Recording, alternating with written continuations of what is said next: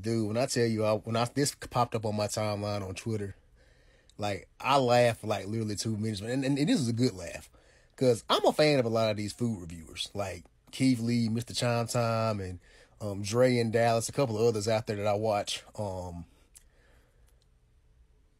Saying that food reviewers from TikTok are getting groupies in 2024 is kind of wild, but I say more power to them. I mean, these people have made careers out of just recording themselves eating food, and hey, all the best to them. Like I said, I would never in my life, ever in my life, down somebody for making a career out of themselves, doing something positive, and they love to eat food.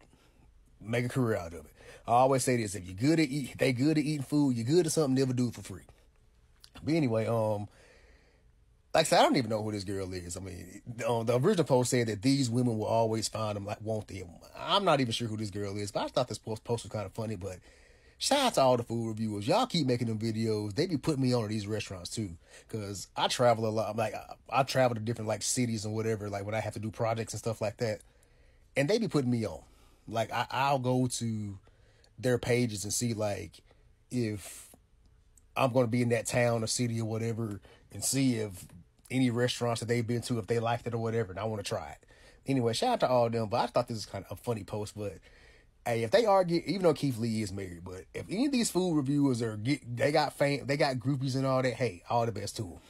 Even though I don't know who this girl is. I mean, she's an attractive looking woman, but she better not even be a groupie. She could be famous too. But anyway, let me know how y'all feel about all this in the comments below.